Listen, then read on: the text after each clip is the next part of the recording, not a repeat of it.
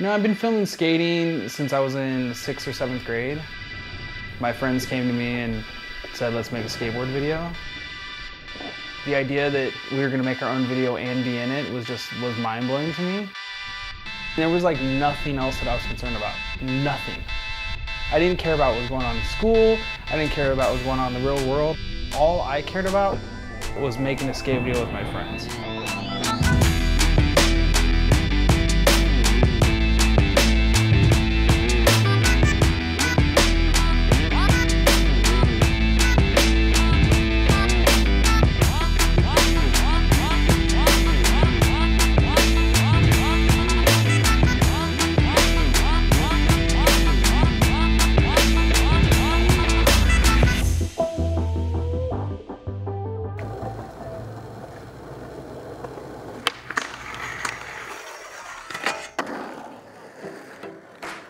Chris is not the typical filmer.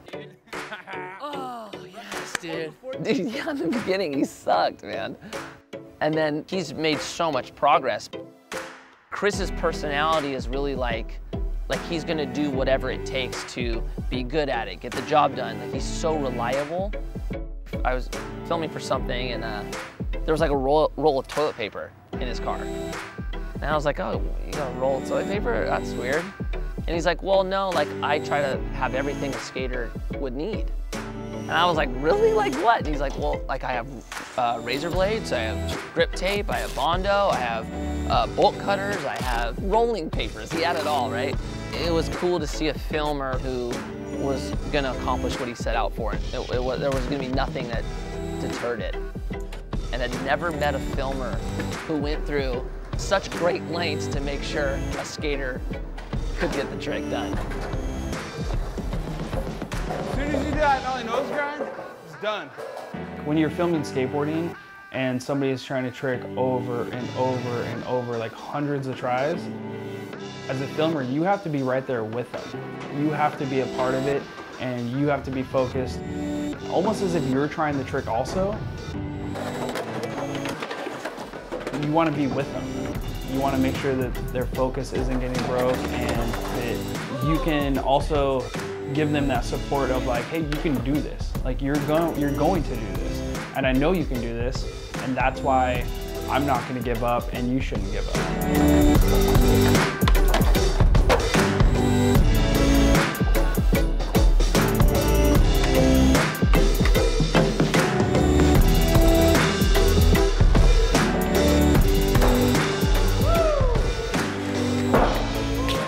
Everybody skates different, but you know how that person skates if you have a relationship with them, and that's something I've like always tried to be focused on. Good job, dude.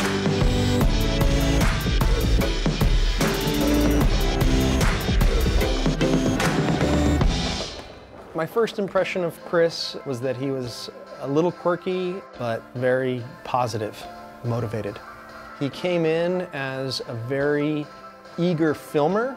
He was committed to improving. It turned into a filmer to a true kind of creative filmmaker. He's clearly separated himself from the bulk of his original peers and has become someone who really can add value and create amazing things in any genre, any category. I've always been very happy with the little achievements. At one point, I really did think filming one pro or filming one clip in a real video was the life achievement. And it was, and it just was like, cool, now I did that, what's my next goal? Since I came to DC, I've been presented with opportunities to film different things. They had a moto team and they did surf stuff. That opened my eyes to, wow, there's more stuff than just skateboarding, and I should be open to it.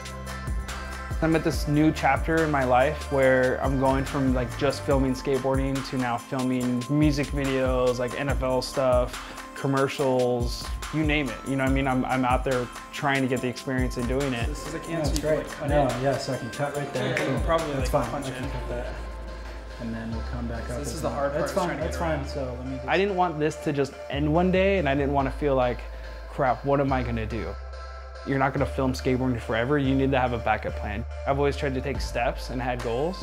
That way I've always felt like If it were to end tomorrow, I'm very satisfied. I'm very fortunate to have done all of this. Thank you so much. Thank you so much. God.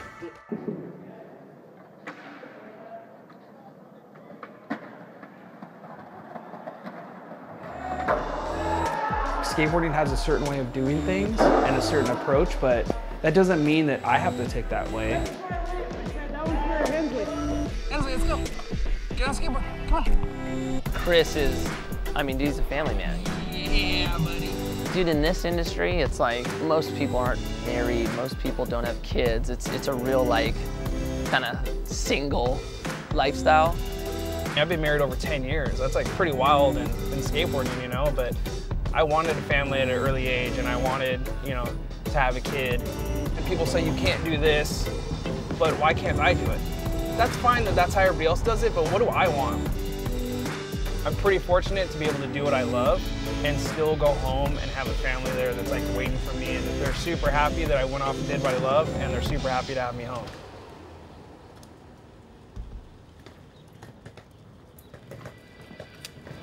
I mean, there's two things to it, right? You want to film with somebody who's going to film good, make a good project, but also that you enjoy hanging out with. You know he's going to get along with everyone, which is just as another reason why you want to work with him. I don't know if I think of myself necessarily as a creator. I'm there to create opportunity. That's what I'm doing. I'm creating an opportunity to be available for these guys and do what I do best while they're doing what they do best.